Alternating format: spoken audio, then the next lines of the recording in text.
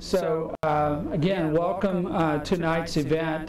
This is a meetup group on opportunity zones, and our intent is to share knowledge to help everybody become more aware, and just shut the screen on that, Steve, and help everybody learn, about them and figure out if this is something they want to do.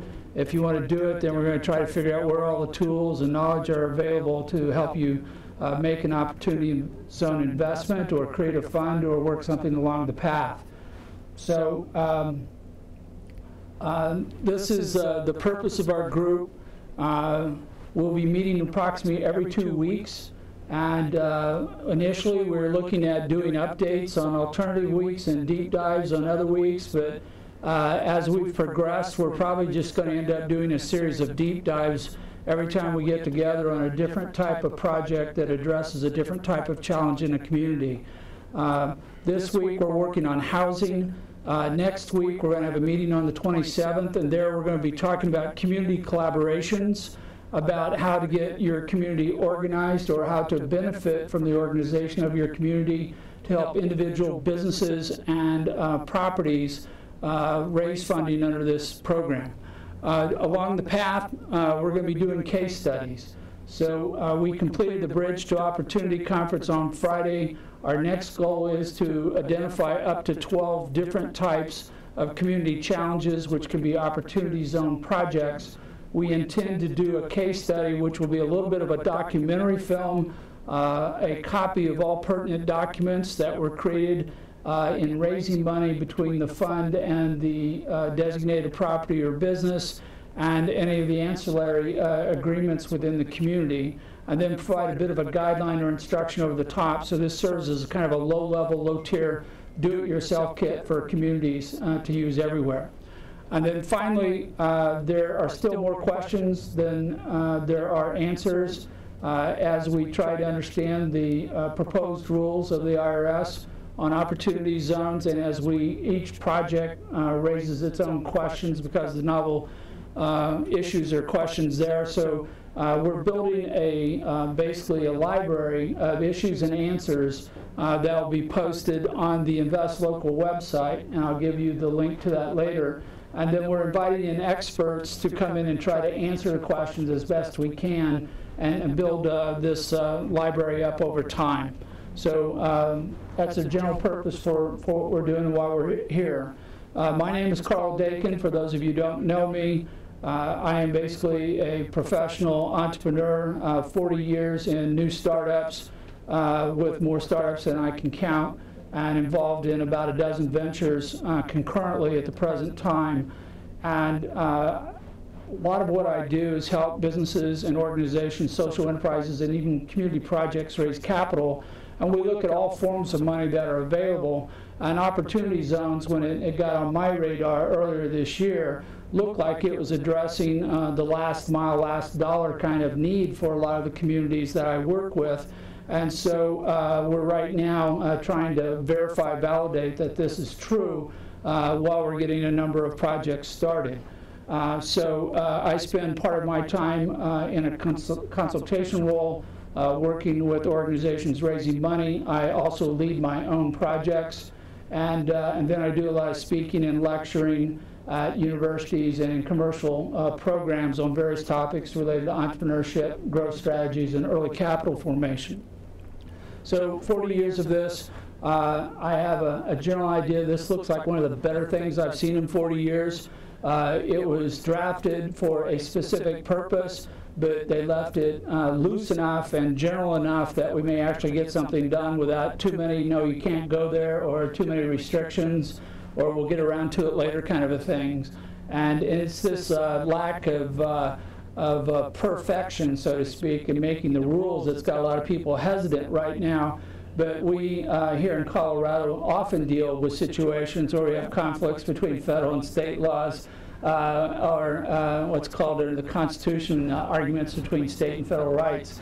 So this is no new or different. We're used to playing at the edge where we make up the rules, and a lot of times we get to keep the rules we made instead of being forced to take somebody else's.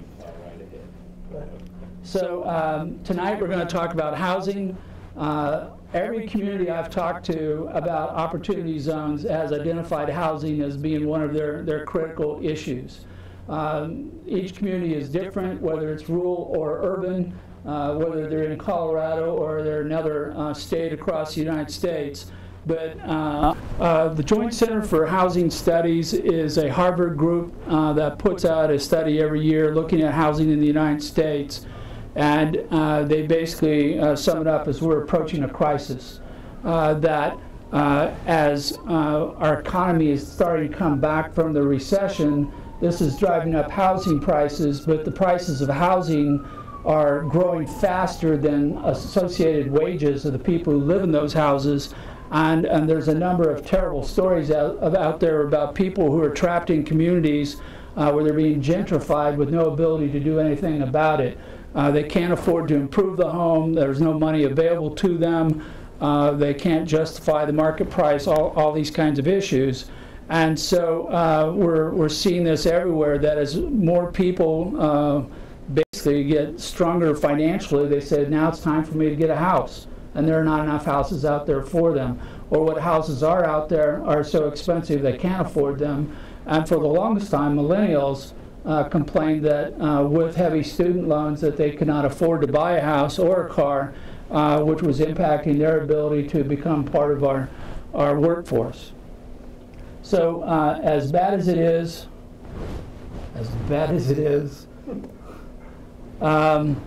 it's worse for low-income people.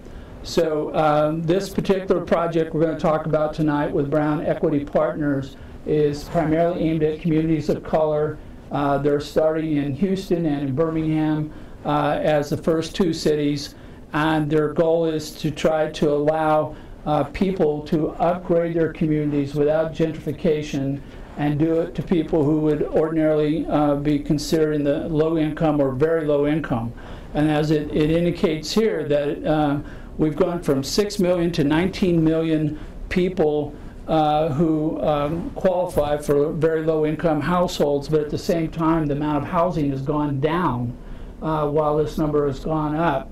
And this means that as bad as the housing crisis is, it is truly a crisis in low income communities, regardless of color, and that there's a challenge out there. Now in this case, there's an assumption that somehow government is going to cure this issue, and being a free enterprise type of a person, I'm always going to look to private sector to try to solve the problem first, and look to the government for support or to get out of the way where appropriate. The solution we're proposing tonight is purely 100% private enterprise type of a solution, so I'm pleased to talk about it in more detail. So Vaneesha Dutra, who is shown there on the left, couldn't be here tonight to present her own program because she's headed back to one of the communities where they're looking to pick up some properties to start this. And we're going to talk about this from the fund level, and then the property management level, and then what we're calling property rejuvenation businesses. But this is her contact information. She'd be happy to talk to you about what she's doing, and she's always looking for people who want to participate in any capacity, either as an investor, property buyer, a contractor who can help in rejuvenating a property. There's lots of different player positions in the game that she's designing, and I'm pleased to have the opportunity to work with her on this particular project. So right now, she's starting to purchase houses in the 3rd, 7th Ward, and in what's called Greens Point in Houston, and she's also starting to pick up properties in Birmingham, Alabama. She's decided that she only wants to handle 5 cities. She thinks that represents the scope of how big she wants to grow, and she is currently considering other communities across the United States. But a lot of them are in the southeastern United States where the problem appears to be worst. But there are property zones all across the United States. When each of the states designated their areas, we ended up with about 8,700 total opportunity zones. Most of those are in urban areas, but in Colorado about 60% are in rural communities. And again, from a housing standpoint, it doesn't really make a lot of difference. But in terms of available population and markets and people to both implement a project within an opportunity zone or even to reside in the zone, it gets much, much harder in smaller populations in the rural areas.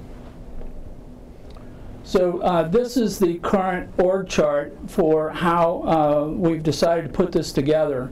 So we have at the very top is an opportunity zone fund. This is a fund that will conform to the IRS regulations. It is being treated as a pass-through entity. So as soon as it raises money and puts that money into the property management company, its job is done, other than to validate that that money is used for the most part within the opportunity zone as required by the rules, and also to report semi-annually to the IRS on what it's doing or not doing as far as ongoing activities. And this will continue for a 10-year term because it's been decided that this particular project will go for the maximum benefit of opportunity zones by allowing the investments in the fund to sit for 10 years and then to liquidate the fund at that point in time where 100% of the gains in this investment will become tax-free. Now, it will invest into the property management company.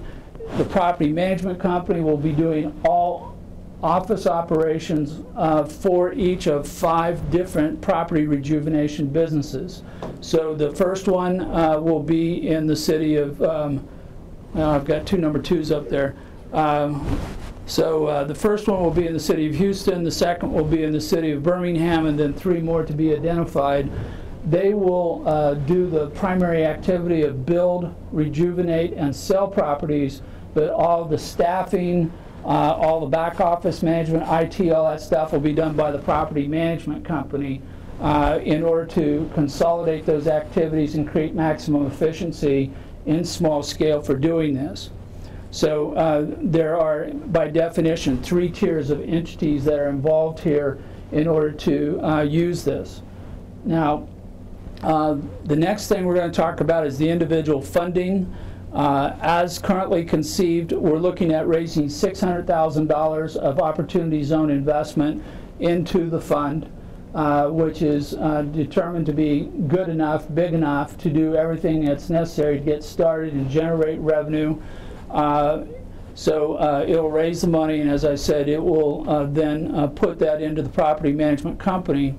Then, in each of the individual property rejuvenation businesses, we are going to do a local crowdfunding. So these are not opportunity zone investments. This is simply a collective equity investment in a local company that will have certain benefits to the different investors, and I'll get into that in more detail. Now, the intent is to have enough equity to take down a property and to make enough corrections, upgrades to it to allow it to re-enter the market. It's intended to debt leverage all the equity money on a classical 20/80 basis. So we're anticipating roughly $3.6 million in total equity funding between private money coming into the property management company, the Opportunity Zone Fund, and then each of the 5 rejuvenation businesses. This will be leveraged with about $12 million in mortgage financing to allow all these activities to take place.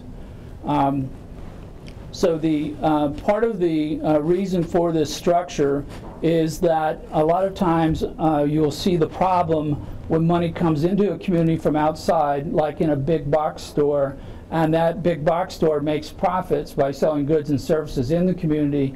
Those profits will leave the community at the same time. So it was possible for us to do the entire Opportunity Fund with Opportunity Zone investment, but we decided to do a series of local crowdfunding campaigns so that that profit will remain in that particular community and will not find its way departing the community as profits are distributed to the people in the Opportunity Zone Fund. Just information.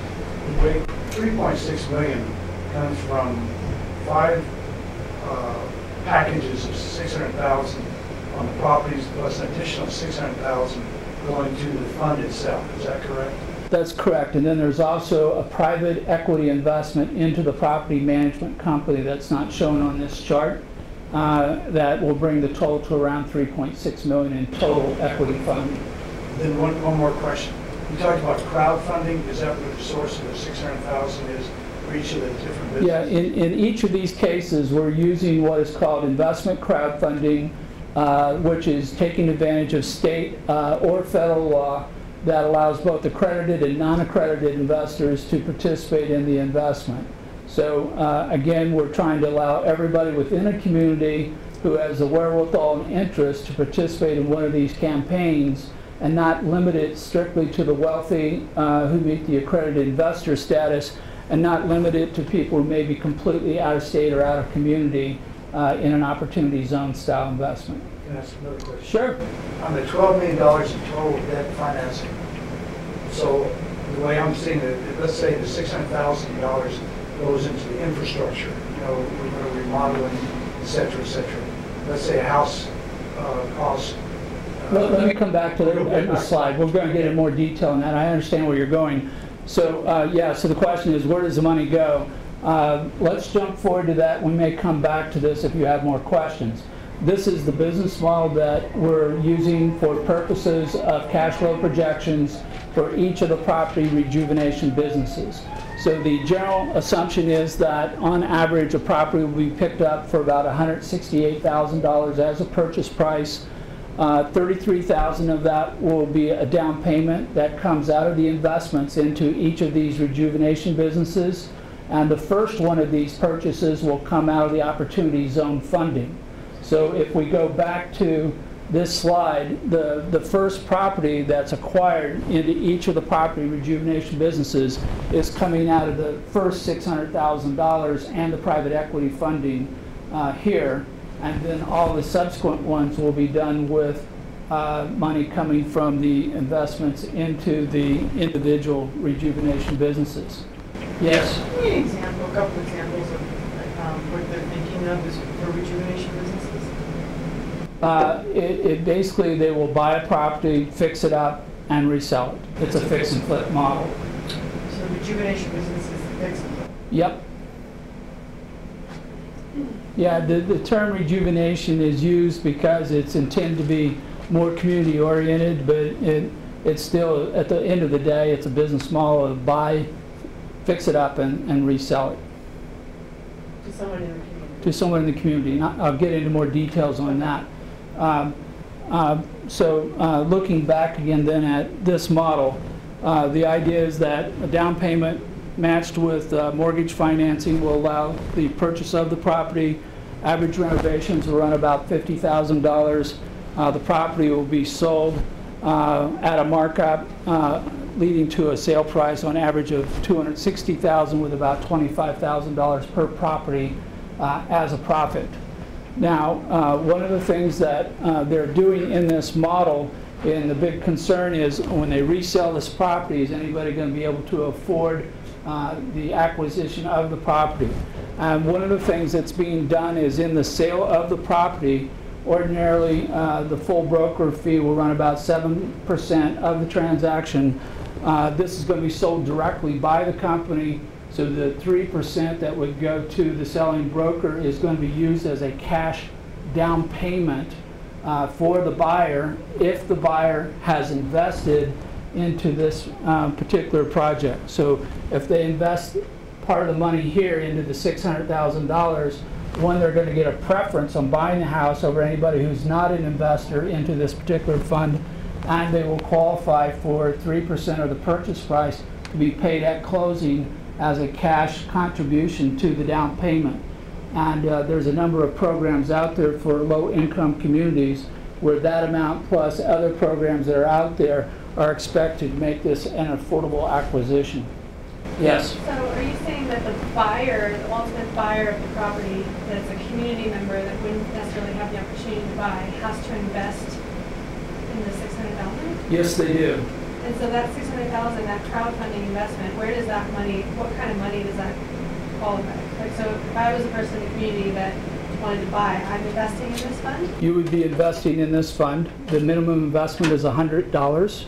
So, And it can be, it doesn't have to be the gains like the other rule. no, this doesn't. This is not a capital gain rollover. This is just a classical standard equity investment into this particular company that's then coupled with these types of rewards.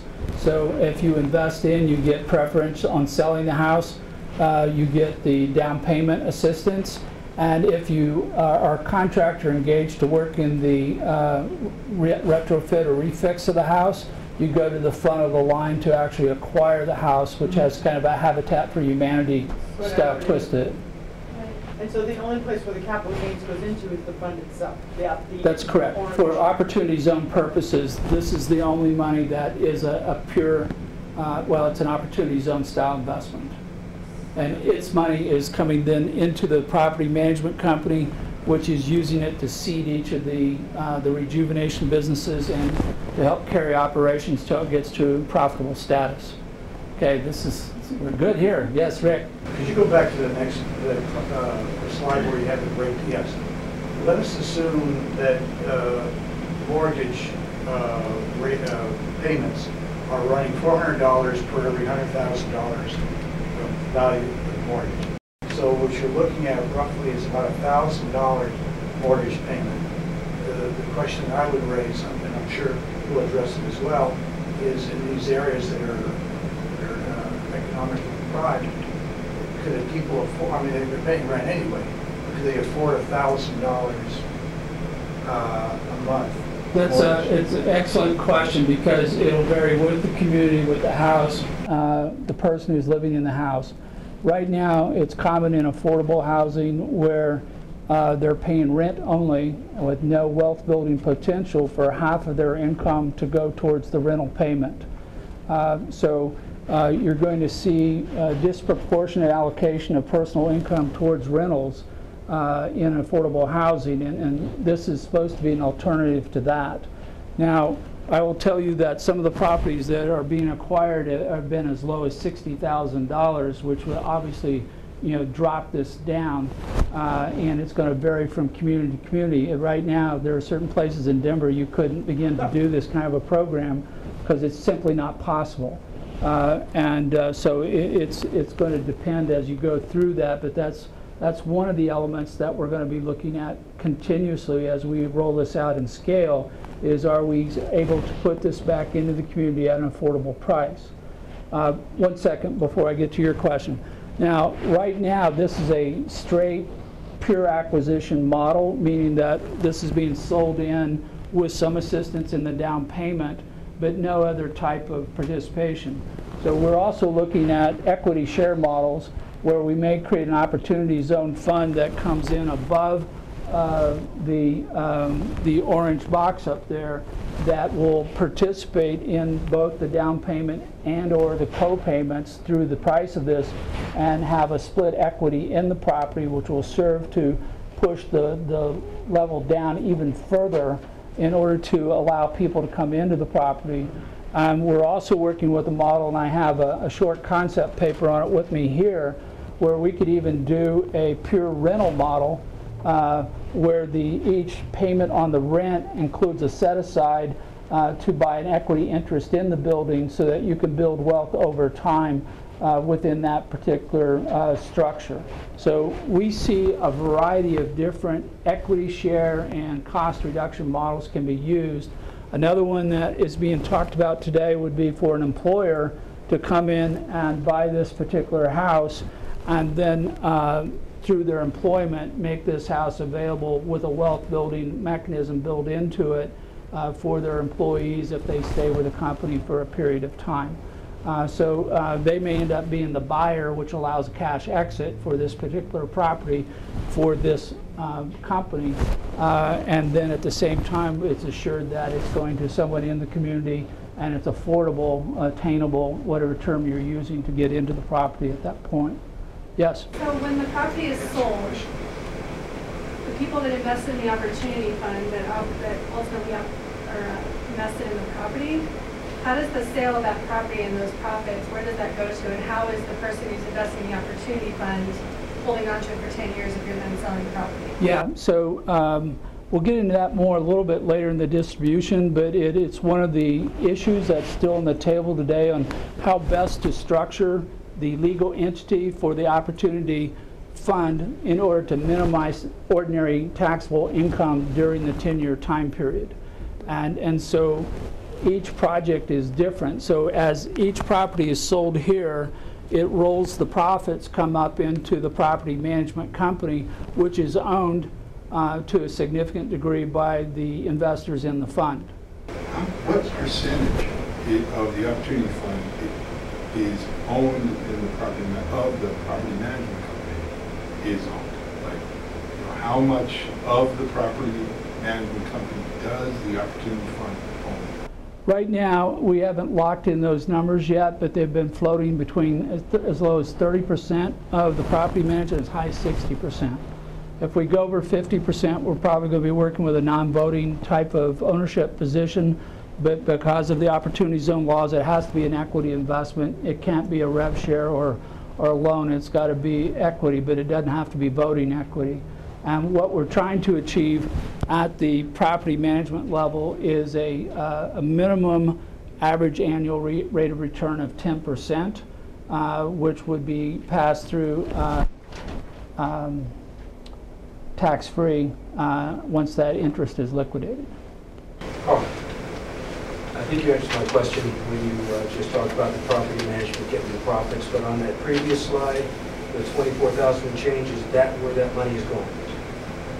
Yeah, this would be the profit that would be earned by the one of the blue boxes. Yeah. So it's held there. There are investors in it, so they get a portion of that profit, and that's not an opportunity zone style investment, so it's treated as ordinary income passing through to the investors at this level. Part of the profits will rise up to the property management company as their share of participating in each of these projects, and part of that is then owned by the investors in the Opportunity Zone Fund. So you're doing a balancing act between three levels of entities and what the share of ownership is in order to achieve a desired outcome in terms of return on investment. And that's an open question right now as to how much ROI is necessary to attract investors into this, and what the net outcome is when you look at the Opportunity Zone impact on this. So each one of those tiers has some skin in the game then, basically.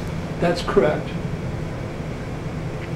You're talking about a 10% return on investment.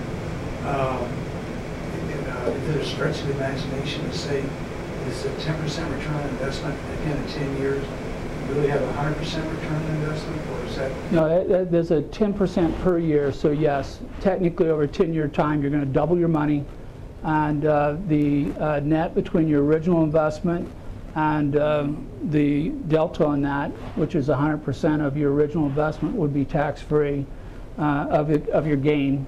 So say you put in $10,000, and at the end of 10 years, you now have $20,000.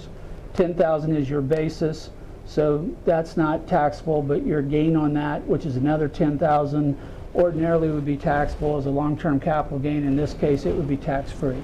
Isn't it also conceivable that it's compounded? I don't know if the concept of compounding doesn't actually apply here, because you're calculating the net at the end of the 10-year term, and then you're basically determining the totality of 10 years of capital gains divided over a 10-year time period to get an average annual ROI. The compounding might work in terms of the number of projects you could potentially take on. If you're building a cash reserve over time from each of these transactions, you theoretically can expand the number of projects you're doing, which would accelerate the amount of money you could potentially make, which would improve the net yield on the project. We haven't done it in this modeling because it gets too complex to explain. Yes, Mike? Carl, can you clarify a statement you made earlier about the fact that it was the rules only allowed an equity investment versus, and did not allow royalty funding or royalty shares? How is that in this particular model? You're saying it's restricted at the opportunity fund level, or it's restricted down at the So the question is for an opportunity zone investment, it must be an ownership investment, either directly into property or into an ownership right in the company or business receiving the money. So what's happening here is the property management company is generating profits. It will distribute part of that money upwards into the fund. If it's held as an LLC, as a pass-through entity, then actually there will be ordinary income accruing to each of the investors in the fund. If it's set up as a corporation, then you will not have the pass-through, but the corporation who's receiving that income from the property management will be taxed at corporate rates. And so you do have to take into consideration which path you want and which taxable rate is appropriate. The reason I asked that was that this model presupposes that you're going to be doing a fix and flip, buy and sell, and someone's going to take on that mortgage and take on that property. So it's not a rental model on the surface.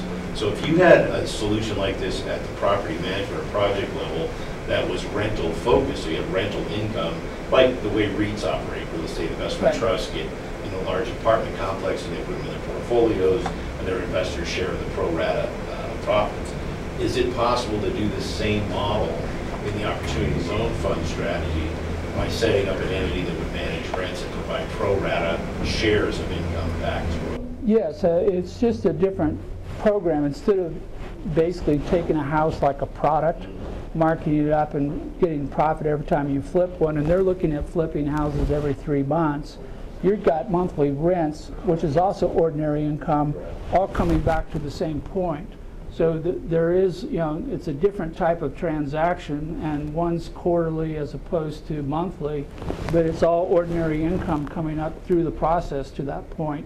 And so only that net after taxes, which is accruing within the management company, is the participation by the opportunity zone investors, which over 10 years is assumed to be of a higher amount. If you don't sell the house, or if you had a crash in the real estate industry and suddenly no one's buying houses, this model is going to be highly challenged. And they might need to go to a rental model or another alternative structure in order to do that. And you've worked out exit strategies for the property rejuvenation businesses to come in and out of this model. Right? Well, in this case, yeah, what we're setting up here, these are 5-year funds. So you put your money in for 5 years. This is a monthly annuity payback, so we're doing both return of capital and a share of distributions over the 5-year time period. So you could do royalty financing and funding down at that level? You can at this level because it's not restricted. Right. Yeah, and the idea is that you're in and out for 5 years. You get 60 payments over the 5-year term, and you're done. Everything's liquidated, and the funds have to be renewed in order to get another 5 years to match up with the 10-year cycle for the property management company. And anyone can get into that, or you have to be part of the community? Into which? I'm sorry. Into investing into the property rejuvenation. Yeah, right now these are going to be run as Regulation CF federal level investment crowdfunding campaigns. So they'll be posted up nationally, and anyone can invest at that point. There is no preference on investing to the local community, and anyone who wants to invest can do that. And there's some reasons for that I'll get to in a moment on why there may or may not be the right number or quantity of investors to come into this level of investment versus this level of investment, because they're going to have slightly different motivations on becoming an investor. Yes, Rick? You actually answered my question, but it's kind of intriguing. In this model, the assumption is that you're going to turn that property every 3 years. You're going to have that property, which is conceivable, remodeled once you get the thing going. Yeah, as long as you don't hire the contractors who redid our house. It became a 2-year project. I've watched the strike list, right? I've watched the property builders and so forth. It's TV. Yeah, it's TV. It is TV. So the other question I have, you brought up, which is kind of interesting, is that you're looking at a 5-year time frame rather than a 10-year time frame. And here's the reason why on that, Rick, and then the question is, why is this 5-year and why is this 10-year? It's very difficult today to get any investor to put money in for a long period of time. This is a classical investment structure of 3 to 5 years. We're paying it back like an annuity, so there is a monthly cash flow coming back out of the investment. But if you came to somebody and said, I want to do 10, you're going to lose a good portion of the crowd. One of the challenges for opportunity zones is getting anyone to make a 10-year investment, because it's a long period of time and things change over that period of time. So we're studying the cash flow models to see if there is access to cash or other issues that would allow people to put money into a fund without feeling that they're trapped within the fund and no access to cash during that 10-year time frame. But 10 years is a long time, and that's why these are basically two types of investors with two different agendas and two different payout structures in order to create more flexibility and to better fit what we think is going to be the investment style of the local community versus the opportunity zone community. Granted, there's less tax advantages at the lower level. There's less tax advantages, yes. So anyway, at this point, we are now working out all the details. We're doing spreadsheets on 3 different levels with the interconnect between the fund, the property management company, and each of the rejuvenation businesses. We are working on the actual structure of the deal to each of the investors, so we know how much equity and what kind of rewards we can offer. And then as we work through all the securities requirements on how we can present it, who can be investors, where we're going to do the campaigns, we'll deal with federal and state securities laws, and then we'll also always have the state real estate requirements to conform to. Business plans will be developed for each tier. We'll use a renewable template for each of the rejuvenation businesses, and then this will all be formalized in a series of interlocking contracts, so it's all tied down, and we can show this to the investors at any level so they know what's done, the conflicts which are inherent in this interrelationship of all these businesses, which will be basically under the control of a single management team. So the fund initially would be owned by the management company and then diluted down probably by 99% in terms of who owns the fund. The fund is owning stock with the money it's investing into the property management company, and that particular threshold has not been locked. And then in turn it will invest into these individuals and match that money with local money. So there will be 2 types of investors in the property rejuvenation businesses. So it seems a little complex at this point, but I still consider this far simpler than doing a massive industrial complex like we talked about with the Sugar Beet District last time we got together. So this is part of the analysis that we are going through now to determine who is likely to invest and what we may need to tweak in the deal structure in order to attract investors into the project. So we essentially start off with what I call stakeholder analysis. We look to see who will succeed, who will benefit from the success of this particular project. So we start over here with residents of the community where they're looking to get better quality living without gentrification at an affordable level. We're also going to have all the merchants in the area because this is going to have a positive economic impact on the businesses who sell products and services to the residents within the community. We will be looking at local organizations, which in this case, this is part of their mission. There's a lot of groups that work with housing for low-income people, and so we're helping them fulfill their mission. The reason why this is important is we may find funding of a faith-based organization. A church might actually invest into the local community fund or even into the national fund, even though they can't get the capital gains that benefit everybody else does. At the local level, this is why it would be easier to sell them that the particular church down the street takes part of its money and puts it into this in order to upgrade the houses in the community. We talk about communities of color. There are all kinds of groups and associations and charities and organizations which are working in this area. We are helping them fulfill their mission. The property owners who are selling are actually creating a marketplace where before they may not have been able to get out of their property or at a price point that would be good for them. in turn the property buyers. There will be real estate brokers involved on the purchase side of this transaction, so it will be commissions on that side. This may be one of our largest candidates to invest because we're talking about $50,000 on average to upgrade a house, and that includes plumbers, roofers, electricians, HVAC people. We're going, now we're pumping money into our local economy, and we're going to try to use those who are in the local community as a preference on contractors.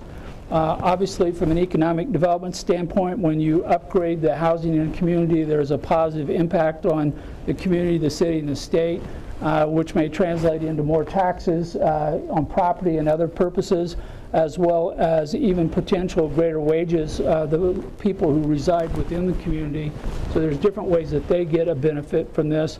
And you can't recruit a business into a community where there's no housing, which is what we're hearing from most of the economic development people, that I could put in Amazon here next week, and they said they needed, what, 50,000 houses or something. There's no inventory of houses in the community. The media probably is going to do well with this. We're going to play this out and try to get as much publicity for this. That may make us feel better about it, but I don't expect them to be an investor in that sense. As we move into social causes, this is where we may start looking to community foundations or particular themed charities, and particularly at the foundation level, to make program-related investments.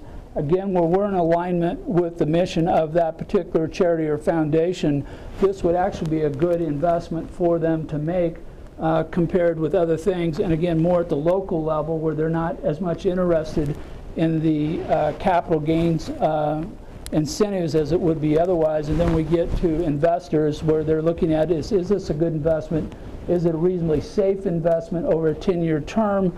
Is the rate of return high enough?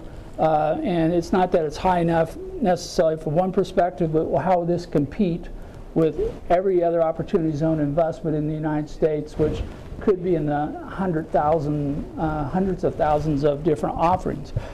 So as we are looking at who might invest in these particular projects, we see that at this level, this is a hyper-local community where everybody knows your name, kind of an investor.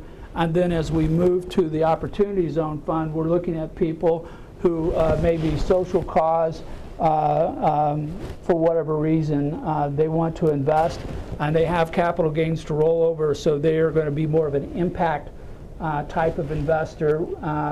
And because of the ROI that we're offering, we may never see more of an angel or institutional investor of one type, but we might see investors who are long-term patient capital investors. So we might see insurance companies and other groups who tend to make the longer-term, truly patient capital investments participate up here in order to maximize their gains.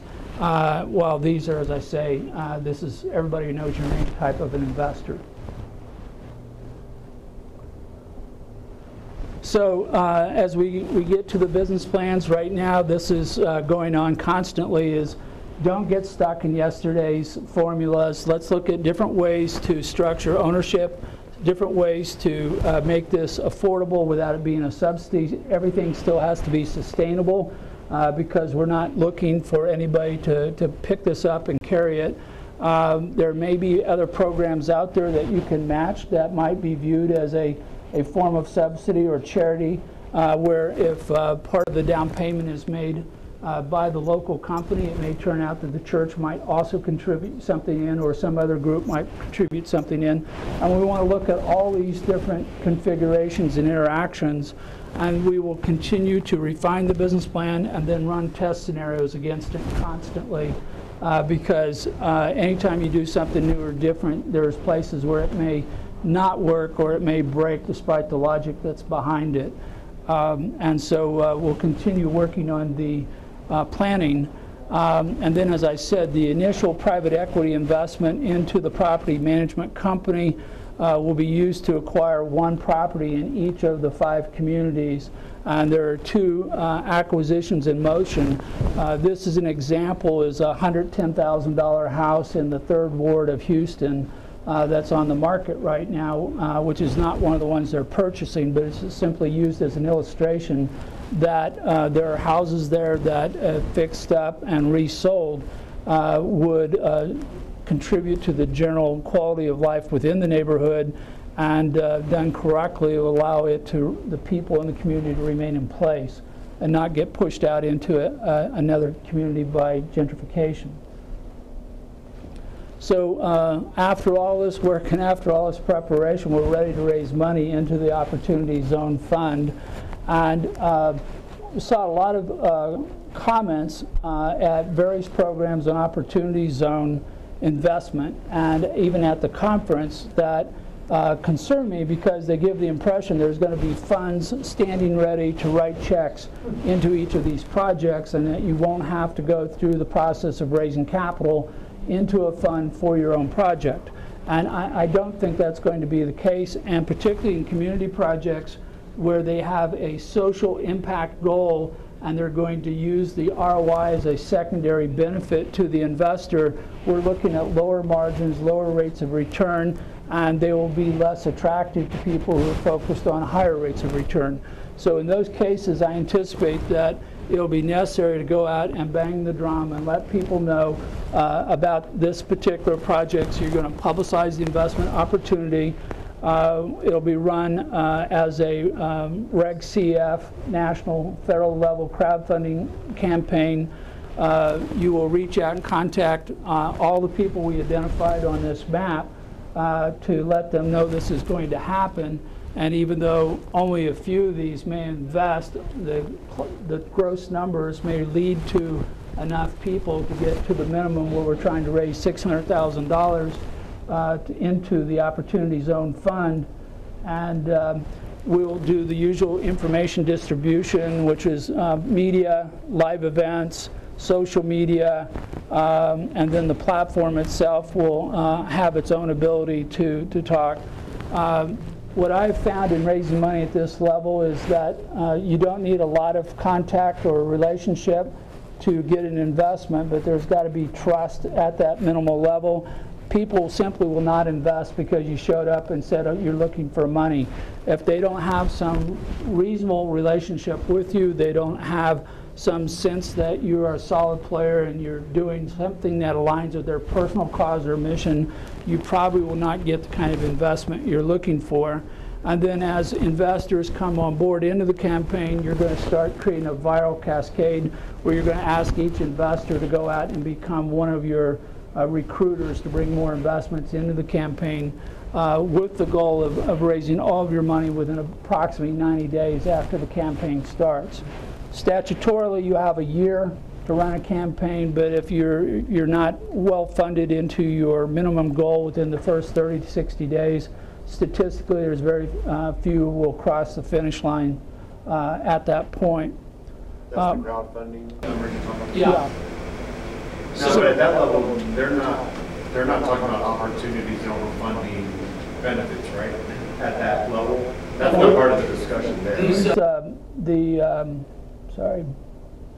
So these will all be investment crowdfunding, but this will also be investment crowdfunding. The only difference really between these two is we're looking to probably a different profile in the investor, and the only people who can participate here are those who have capital gain rollovers.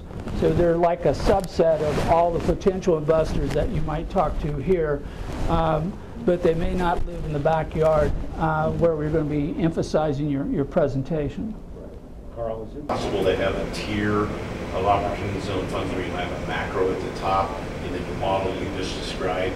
Instead of the rejuvenation companies, could you put the initial money into these property management firms, but create a sub-opportunity zone for acquiring asset property that throws off revenues? And that would be an asset investment, so you basically have down at the bottom layer. Yeah, so one of the things we could do is this could, instead of being a standard investment crowdfunding campaign, this could be one type of opportunity zone investment. This could be a different one. And one of the things I like about the way this is set up is we could even do something that is limited to buying the property. We could have a separate one that is its own rejuvenation business or repair business. We might find that we're using half a dozen common contractors and we're stressing them out with the work we're throwing at them, and we do opportunity zone fund for each of them. And that's why I think segmenting makes a lot of sense, because you can really spread your risk out. Well, and that's what you want. You want to look for that modularity in your design. If you start getting monolithic, where everything's under one roof, your ability to adapt and adjust goes way down. So that's why there's so many different funds and set up. And even here, we may split these.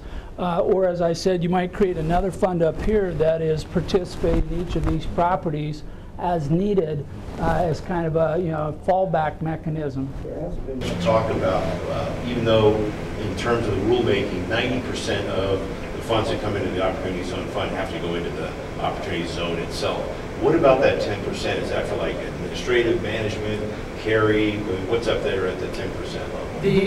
The question has to do with the way the rules read is that of the 600,000 that comes into the fund, 90% is supposed to be spent within the zone. In the 180 Which days. is still a loose definition. No, in a year. That's to be done in a year. Well, but it's still a loose definition from the standpoint that I might buy a sink that's made in Georgia that's put into a house in Houston. Well, because it's embedded in the house in Houston, it's within my zone. So in that sense, it's loose. You do have 10% or 60,000 of this can be spent outside of the zone. Anywhere. Now, it might go to internal admin, but they don't care once you invest into a business. If you're doing a direct property, then you're asking, what are you doing with that 10%? But it could be the adjoining block, or you buy a park, or you upgrade the local park. That's not in the opportunity zone to complement what you're doing. You've got a lot of options there, and then you're correct. Once the initial investment is made, that business can take the profits that are percolating up, and those do not have to be invested in the zone. So you start getting more and more flexibility as you generate more and more profits, which are not part of that original mix. Going the wrong way. Okay.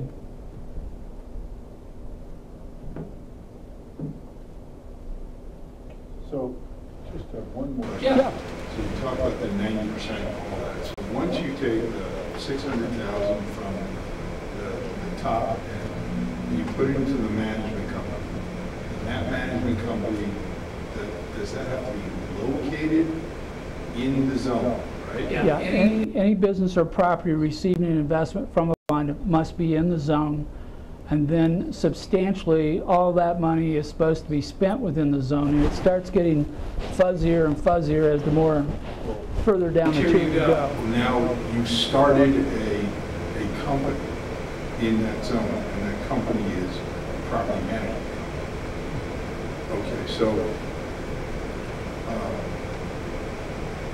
once that takes place, and you're renting someplace and there just have an address in there, then you can basically just start, as you said, flipping houses or buying property, renting property, just providing property management services to other existing buildings that are already there. I mean, you can expand to whatever you want to do in that zone as a company. That's correct. Okay. So the question is, what can you do with the money that comes into that company? Now, this model, we're doing fix and flips. But it could be any type of business. It could be a plumbing business that's doing repairs on the houses in the area. It could be a rental arrangement. As long as the money is being substantially expended within the zone, which meets the purpose of this whole exercise, is taking money from here and sticking it in a place where it wouldn't go otherwise by giving these tax incentives. Yeah. Okay. So then profits come up. And then so, say there's 30% are going to go to the fund. So it's 30%. You made $1 million the first year. $300,000 goes into that fund. Okay. Does that money then it goes back to the individual people that year that own that fund, Or does that have to, sit there for 10 years before you can start accessing that money? The question is, what happens to profits that are earned during the 10-year time period? And it depends upon how you structure the fund. So if I structure the fund as a corporation, then that money is coming in there and it's going to sit there, less taxes on ordinary income earned by the corporation over the 10-year term. If I decide that I want to use an LLC or an LLP type of a structure, then there is going to be a pass-through of earnings to the people in the fund, but you may structure that so you only distribute a portion of those earnings, enough to allow them to pay the taxes on the ordinary income, and then you hold the residual of that to try to increase the value of the organization over time, or you can distribute all of it. So then those people are paying, whoever's in that fund is paying ordinary income on that fund. And one of the real values of this that I saw was when you get to any capital gains that you're making on that investment is tax-free after 10 years. Right. So the So where do you see the capital gains coming from in this fund? So what would happen is at the end of the 10-year term, you have stock in a corporation that's been giving you dividends or something. Say you went to Wall Street today and you bought stock in a corporation. I understand okay. that. Yep. Yeah, so similar here. If they're paying out dividends, you're getting taxed on that throughout this entire time, and you're going, it'd be better for me if they left them in the company and the value of the company went up, so I got higher capital gains. So when you're doing, as an investor, you'll look at each of these individual opportunities, funds, and say, this matches what I want my company to do. Because if I were going to maximize the tax benefit, I would invest directly from the fund into a property where I would not liquidate the property till after the 10-year term, because then there would be no ordinary income on that property during that time frame. But if the money's going that route, a lot of these organizations are not going to have that option. They're basically going to be engaged in some kind of business that's generating ordinary income, and you want to have them structure this to minimize the ordinary income so that there is a greater buildup of value. So at the end of 10 years, they have stock in this fund. What we would expect is that there will be another capital campaign by the property management company, and it will buy out at market value their holdings. It's like buying out your shareholders at that point, which becomes a cash event, and that's a distribution of capital gains at that time. Right. So you are hoping, because if you're a minority shareholder or you have no voting rights, all you have is hope. Either way. And then, right, so that management company now has value in and of itself, okay? And that somebody's going to want to buy that, and then that's where your capital gains is going to come from. Yeah, that you're not going to get taxed on. Either that, or they're going to liquidate all their assets and move to 100% cash and do 100% distribution, which would still serve as basically a capital gain event at that point in time. Yeah, either one. Yeah. But you, in being a minority shareholder, you don't have, is there going to be at the end of 10 years, something has to happen clause in this? Yeah, you would expect in the operating documents, the investment agreement, that there's a mandatory distribution at some fixed point in the future, so you know how long your investment is going to be. And what we would expect is in that agreement, there might be the option for you to stay in or get out at the end of 10 years, because you may want to say they're doing just fine, profits are compiling, inside of this company, so I don't want to come out at the end of 10 years. You can now go out to 2047 as a final date for one of these entities. And so you might have a contract that says, yes, at the end of 10 years, I have a right to be liquidated out of this and recognize my capital gains and go home, or I may have an option to extend or something along that line. So as we were saying here, each of the local companies is going to do their own crowdfunding campaign. These are going to be cookie cuttered, but then tailored back to the individual community. So even though we know we're looking to a particular class of people are the most likely to invest in this, they're all going to be in different communities, and you're going to have to go out and build those relationships and run these particular campaigns. Now, by this time when you're running this campaign, you've already acquired a house with money that came out of the Opportunity Zone Fund. You have a showcase for how this works. You may have already closed on your basically fix and flip, and have profits sitting in the company as a demonstration of how this would work, which will make it easier to communicate and convey that we intend to do this so many more times over a 5-year time period. And again, in this model, what we're going to do is basically a mortgage-style pay down or a 5-year monthly payout to get to a particular ROI by the end of the project. If there's more money in the company at the end of the time because it made more profits, there'll just be a lump sum payment on the 60th month to cap everybody out. If a mortgage company buys this property, I mean, the person does it through a mortgage company, is there a restriction on the terms of the mortgage, like 15 years, 30 years, or anything like that, or 5 years? See what I'm saying? Yeah, so the question is whoever buys a fix and flip property, is there going to be a restriction on ownership? And there doesn't have to be, is the answer, because they're buying it under this model as free and clear title. Now, if we decided that we wanted to put a restrictive covenant in there within the range of what's permissible by law, there may be other things in there that would make it difficult for someone from out of town to come in and buy up a whole bunch of properties and hold them in effect as a landlord in the property. We may want to do something that inhibits or restricts that, again, for the general purpose of what's taking place here.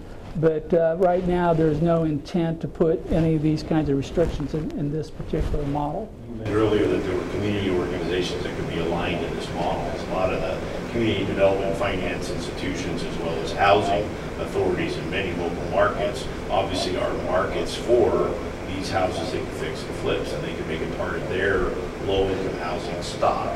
Because many of these housing authorities in local communities buy up properties and then they rent them out at 30% AMI or 50% AMI rents, and they're somewhat protected, but they never have enough inventory. So do you think that that's another possibility where they could be a source of the sale of these properties? Yes. Yeah, so the question is, could some of these community organizations be potential buyers? And the answer is obviously yes. And in fact, Habitat for Humanity is now rolling out a program of this nature. There was a program over at the Alliance Center a few months ago where there's a number of private groups and charitable groups who are trying to figure out how to address this problem by coming in and doing different models where they're buying and marking up a fixed amount, and then they expect the buyer to make so many improvements over the first 12 months to bring it up to what the market value would be. So there's all kinds of ways of experimenting in this area where a local group who's dealing with the housing issue can become involved at some level.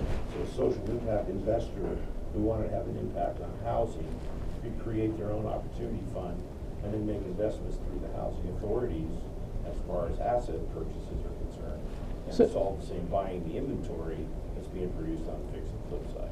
Yeah, so the question is whether an individual could set up their own opportunity zone fund and then work through a local housing authority.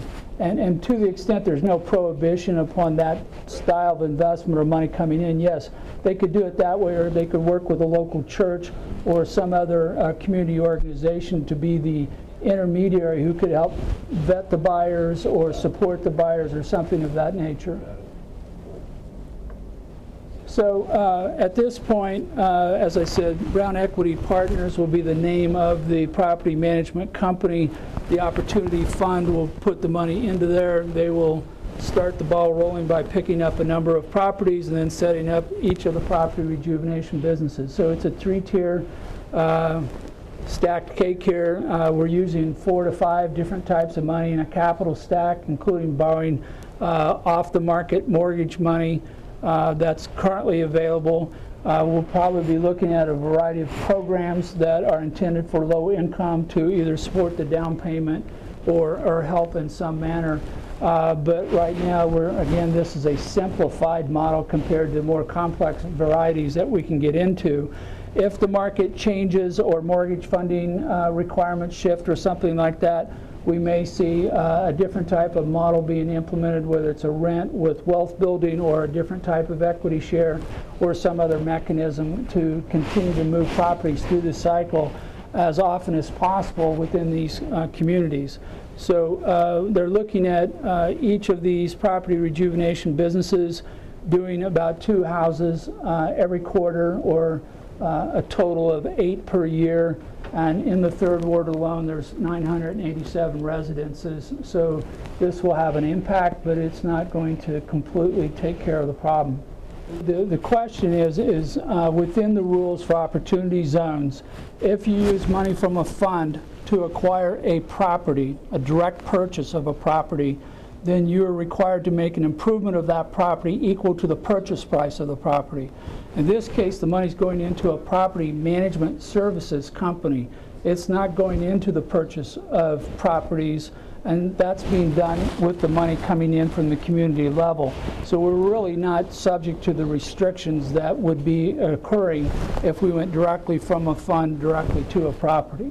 The question is we're asking the question, is there a marketplace for the improved houses, the upgraded houses?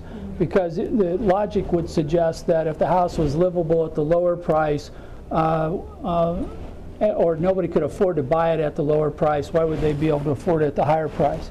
And it's assumed right now livable is a very, very broad definition, so I'm concerned about going too far down that path. But yeah, without some kind of assistance in helping acquire this house, coming both from the property management, rejuvenation business, and maybe other community programs, again, I don't see this is going to work that well, because yeah, low-income people are going to be challenged to come up with any kind of a down payment. And I understand the down payment assistance could help with that matter, but there's other programs out there that have that down assistance program. And like, for example, my neighborhood, the properties that are quote-unquote affordable still at like $250,000 are in pretty bad shape. And so people are buying them because they don't have the money to fix them up.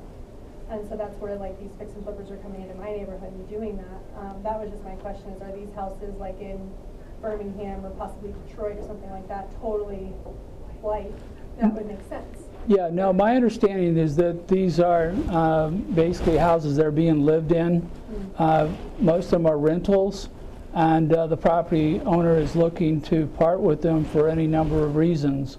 And yes, the assistance here is probably going to have to be combined with one or more other programs to enable someone to come into the house. And it actually may not be one of those things where they couldn't afford to get into the house as is with a standard down payment requirement, but even with an upgraded and an enhanced price, it will now become possible because of this combination of things that are going into the down payment. You still can't get so high in the monthly payments that they can't afford to live in the house, but it may overcome the down payment issue. The amount of money. No, that's what we were talking about a moment before, is that the money going into this is coming out of the local community fund, which is not an Oz fund. Okay?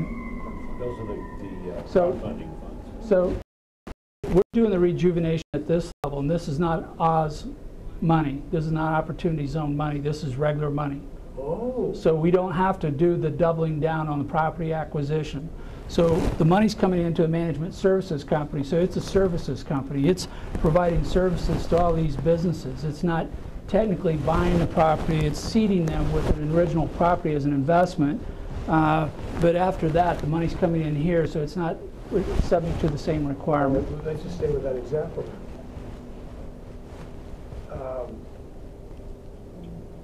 It's still, that money at some point has to be doubled or something. No, the rule is the money comes in here, Okay. and you buy property from the fund, then you have to make an enhancement to the property equal to the purchase price of the property. But the money's not coming into the property from here, it's coming into the properties from down here. The joke is that if you're doing direct investments out of an opportunity zone, don't go buy a commercial building that's brand new and fully occupied. because there's no way you're going to put enough more money into it to meet the rule. Now, if you're buying a $100,000 property and there may be $100,000 of upgrades to it in order to bring it to market, then that's what you would have to do. But again, that would still be difficult, which is why you're using two types of money in this model. At the end of the day, depending upon which model, in this case, we're going to collapse everything at the end of 10 years. The idea is that we'll shut everything down. We'll basically distribute funds, cash funds, to all the investors who have invested into the company through the fund, and they will be able to declare that as an exit for purposes of recognizing a capital gain. All that's got to be calculated out.